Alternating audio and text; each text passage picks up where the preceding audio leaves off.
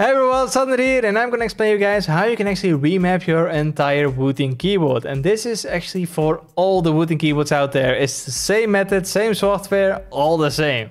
So let's get straight into it. So once you are in Wootility, select a profile that you want to change or remap and go to the bottom of your screen and click on the Remap tab. So in the Remap tab, you pretty much have two methods of remapping your keys. And the first method is the quickest one. So simply press a square on the keyboard, which you want to change. So let's say the caps lock, we want to change that to the W. You simply press the W on your physical keyboard and voila, you've changed it.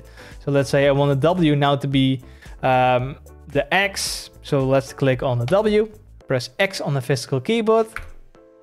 Wow, it's so easy, damn. But now, of course, you have the situation. I have a 68G and I don't have any physical multimedia keys. How am I gonna bind those on my 68G? Well, very easy actually. You go to the All Character tab over here and just drop down the extended characters and the special characters, or either of one of those. So let's say we want to change the caps lock to a play and pause button.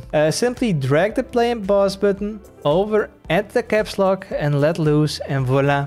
It is remapped. It's easy like that. And of course, if you want to remap more things, you can just simply drag them over as well. Also, just for regular characters, you can just drag them over and wham, wham, wham. It's really easy like that. If you can't find certain bindings, you can also go to the search box and let's say we want caps lock. We just simply press in caps and voila, you can see we have caps lock, and we can just put it back again.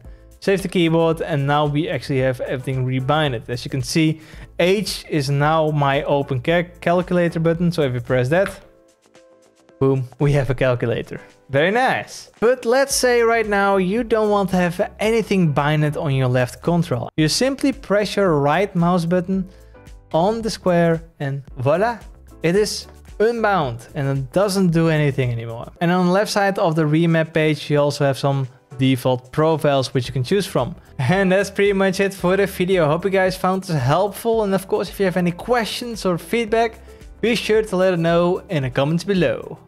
Goodbye.